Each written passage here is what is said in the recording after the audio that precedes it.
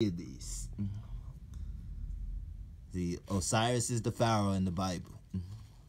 Thoth, right here, that's the biblical Enoch. That's the Enoch figure right there. That's the Helix Nebula right there. Because they say the eye of God is supposed to be over Aquarius. He's looking over Aquarius, or looking. Aquarius goes down North Pacific, South Pacific, right there, international date line. You see that? The Helix Nebula is right there. Just like on the chart, Kaheparu Art. Or Anket Kaheparu. The all-seeing eye is right there, you see? It's walking you into, this is a world map on the hieroglyphs. In the 19th dynasty of Egypt. This is how Egyptians see it. Amenti. You see, he comes across the international date line on a boat. And now it's some type of hill or pyramid right here that takes them up. They found another land right here. When they cross the date line, you see that?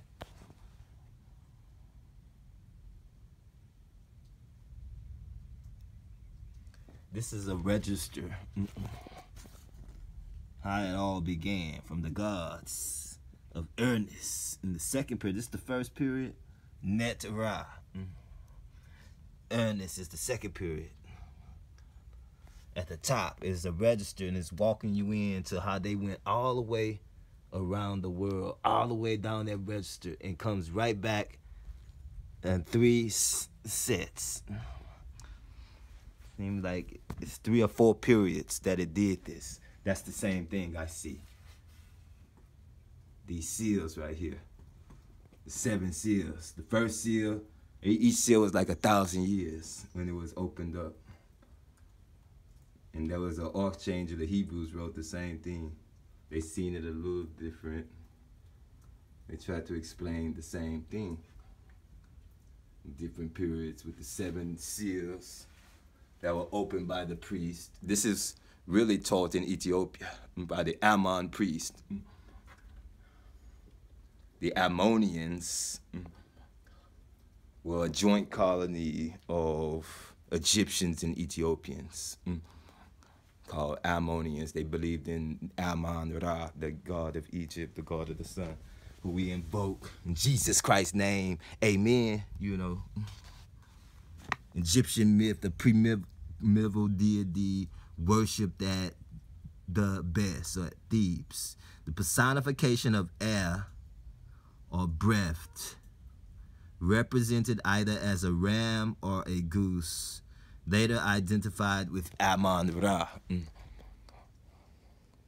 So his land was called Amenti. You see the top register? This is a period that preceded the first register. I mean the second register. You see that ram deity? There you go right there. The Ammon Ra right there.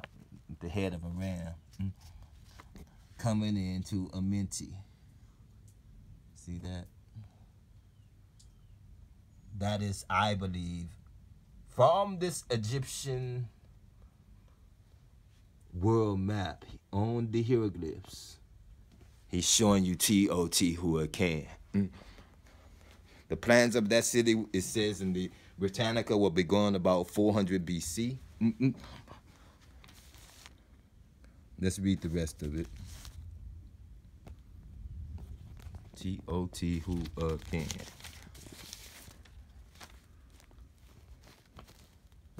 What does it say?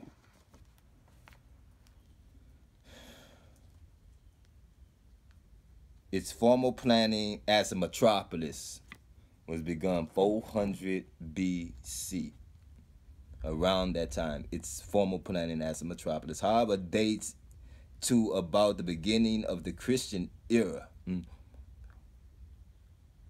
The origin and language of the Teotihuacanos is yet unknown. They don't know who it was. That's what the Britannica said in Great Britain. So, but I'm explaining it to you in the Niggerspedia Nagrannica, the last kings of Egypt, Nectanambo and his people. Because the Persians had took over Egypt through marriage to one of the daughters, marrying to the kings of Persia. And then the Persians became masters over Ethiopia and India. So